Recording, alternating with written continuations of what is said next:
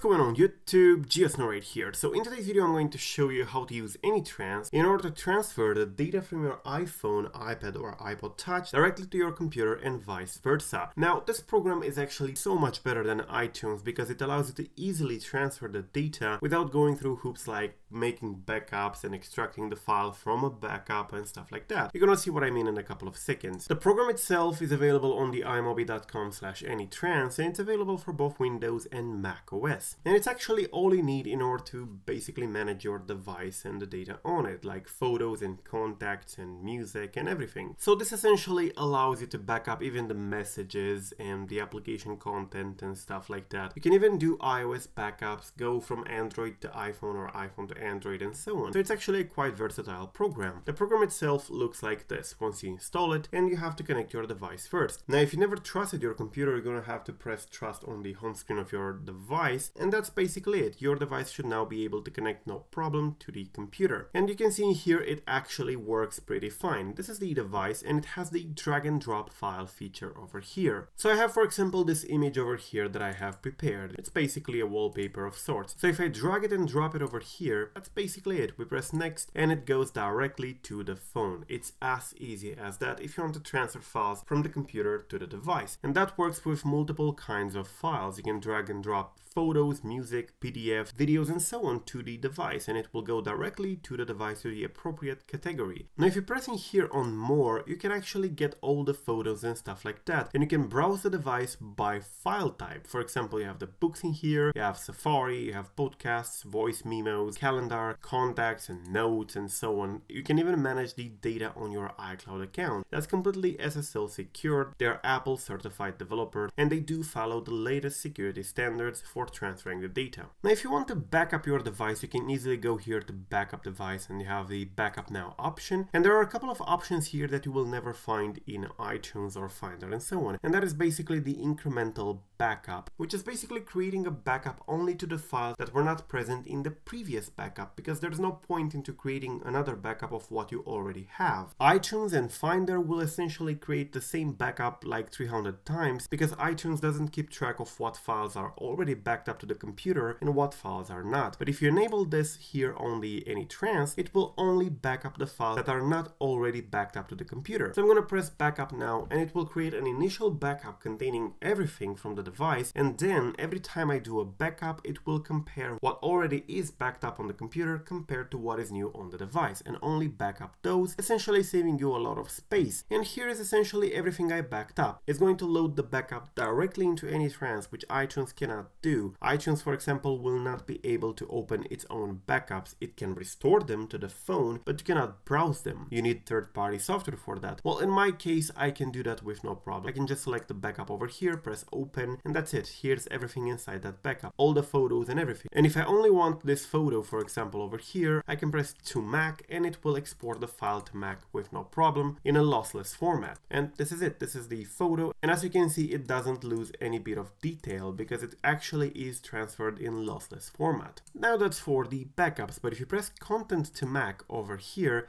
and you select all the photos, you press next, it's going to transfer the photos directly to your Mac with only a couple of clicks. You press view files and that's it. All the photos are already in a folder, so you don't even have to open the AnyTrans program to browse photos and home videos and screenshots and stuff like that, which is the beauty of this program. But those are not the only features it has. You have the media library here, you have the iCloud Manager, which allows you to manage everything on iCloud. And of course, you probably noticed that many of the files that you actually back up from the device are in a weird HEIC format, which is Apple's format for their photos. Yes, it makes for pretty good photos. As you can see from here, you can actually zoom quite a lot and the photo will remain clear. It packs a lot of information inside the photo, but it's not a format that you will be able to open on Windows, for example, without additional tools. Well, if you want to convert them to a more popular format, there is an HEIC converter over here inside AnyTrans. You just open it, drag and drop the photo, and that's it. You select the format you wanted, like JPEG, JPG, or PNG. You select the quality, and if you want to keep the EXIF data, like the camera,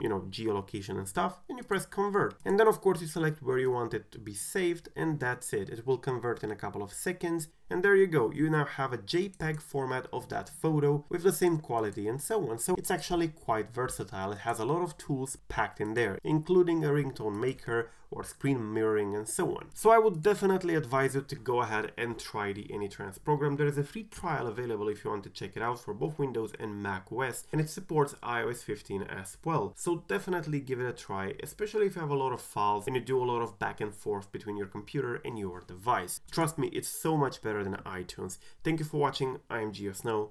Peace out.